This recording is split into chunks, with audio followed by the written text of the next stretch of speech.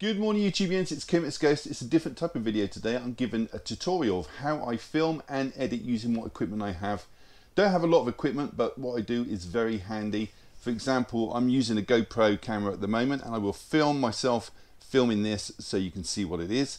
And got attachments like this. I'm actually going to film my Disney collection today and show you how I piece it all together. So the camera I use is a GoPro Hero Black. It's capable of filming in 4K, has a built-in stabilizer. I use a 128GB micro card for memory and it has rechargeable batteries. I have a metal outer casing. I use a rubber handled grip and I always take a lens cover with me. I've attached the rubber handle to the casing and you can see the camera is almost set up. All we need now is external microphones. So I've plugged in a GoPro attachment here, which enables you to either plug in an external microphone or an extra battery pack. Well, I have two microphones. I have a lapel microphone and a fixed microphone. This is the lapel microphone. You've probably seen this in my out and abouts. And this one is a fixed microphone, which you probably never see because I use this on the tripod and it never gets in shot. And this is an attachment for the iPad, which I use to transfer files from the SD micro card onto the iPad itself. This is one of the GoPro attachments. This is called a gooseneck. You can grip this onto bookcases, onto cars. I use this quite a lot in the car, on the dashboard or the roof mount. It's very handy if you want to take a stable shot of a film that's on the bookcase. You can just attach it there. They're very manipulative. You can bend it in all different ways. I shall show you now. I can bend it down just the camera. And there, it's got a steady shot straight off the movie. So when I'm not using a tripod, I use a monopod. I have two of these, both different heights. This one is collapsed, the other one is fully extended.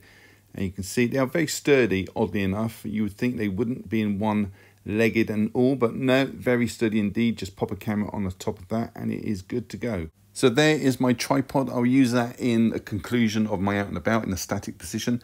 Now my lights, I do have a ring light, but I don't use that anymore. I've got these two. I've got them in position of landscape and portrait just to show you they are adjustable. What you do is just remove them on this clasp at the back and adjust them to whichever one you want, portrait or landscape. And they're very adjustable in height as well. They can go down so the light is 3 feet from the ground or up as high as 8 feet. They're from a company called Spectrum, which is in Australia, and I will show you what they look like on in just a second. So as luck would have it, it's quite grim outside, so I'm going to put one of the lights on, ready to film the Disney collection. That's one of the lights, so I can just reach over and get to the second one now. Pop that one on, there it is. So ready to film. Hopefully I can film this in one go and show you the editing process a little bit further on. So regarding the lighting, I would say it's an essential piece of kit. If you can afford to get lighting, get it. I went for probably a couple of years with no lighting at all and then a ring light, and now I'm onto these. It does make a big difference. You can see in the background how dark the image is, and when you put the light on it, it makes so much difference. Thanks to my wife for buying these, because I'd probably still be using my ring light, and you can see the difference here. It's almost as if you're filming in daylight.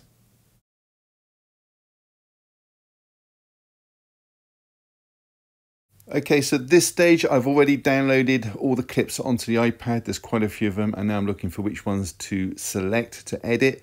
That one, that one, that one, that one, that one, that one, that one, that one, and that one. So we're going to now add them to the movie program, which is just literally one button, and it lines them all up in order. So now I've got to scroll through and try and find the beginning and add them all together, erasing bits that I don't want. So photograph, first of all, choose my start. That's me there. That was made by my daughter.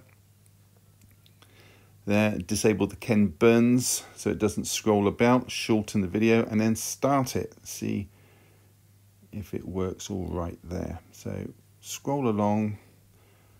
See, I'm going to start this. And here we go. Good morning, YouTubians. It's Kermit's Ghost. Today I'm going to video my Blu-ray collection. So obviously not happy with that bit of clip. I'm going to re-record it and see if I can do a little bit better. I usually do an intro about 6 or 7 times and try and pick the best one from the bunch. This is for editing purposes.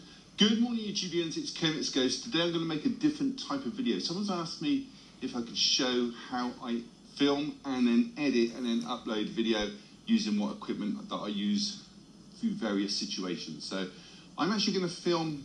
So thinking about it, clip number 2, probably not going to happen. So move along until I find one that I like. And usually it's the last one that I film. So here we go again. Good morning, YouTube.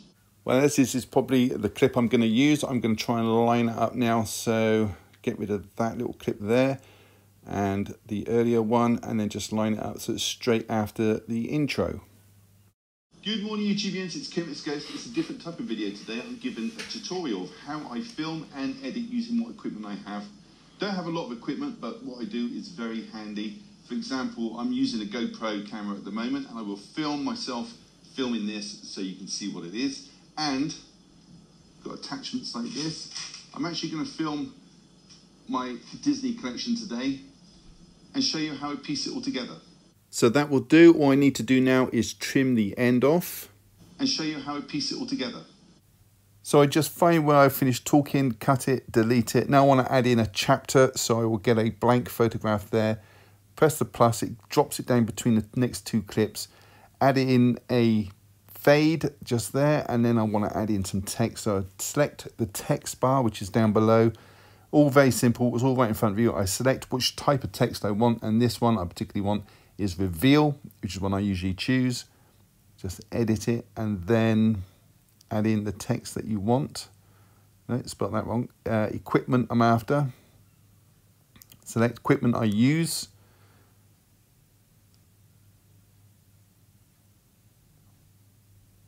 And then add. And that should all be in there now. I piece it all together. Equipment I use. And then just shorten that a little bit. And as this next chapter is called Equipment I Use, I want to bring in some other clips. So select videos that I've recently added. Right there. And then it'll pop up, and then you just select which one you want. And this particular one, I want to show you the GoPro.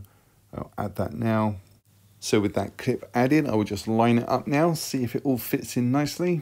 And if it does, then I shall bring in some more clips.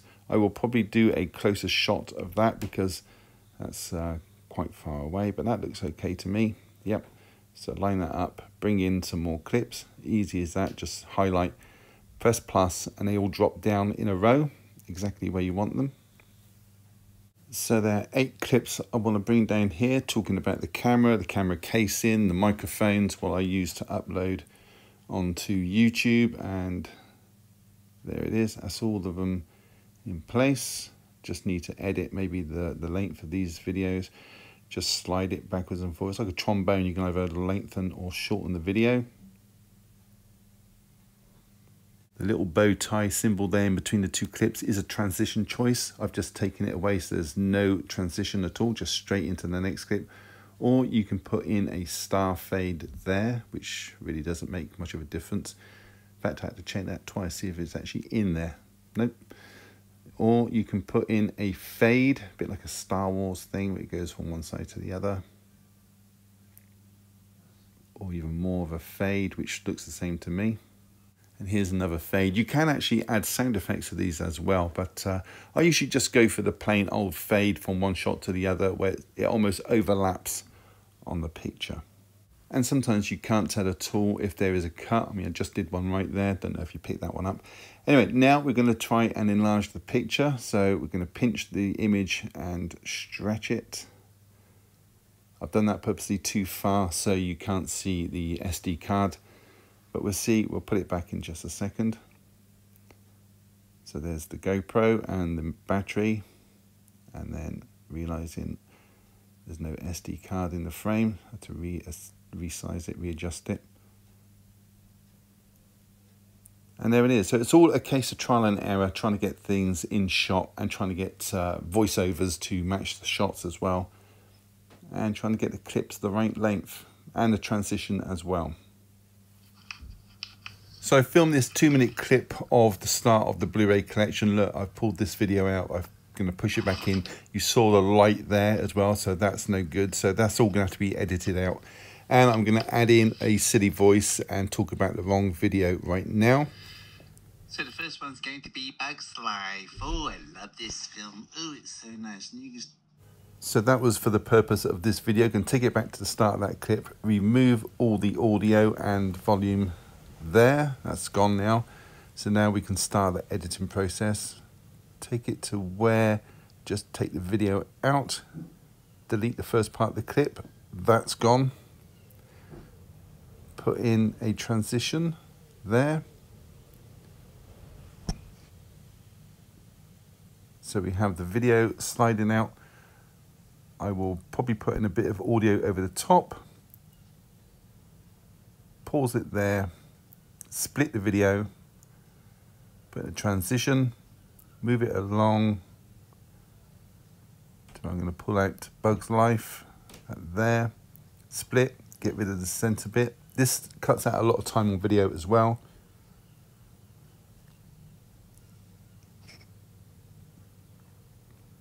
There it is, nice transition. So it looks like a smooth shot. At the end, I think you do see the light again there, so that's going to be edited out. And I'll show you the final clip now. So here it is, Toy Story, with the lighting, close up as well.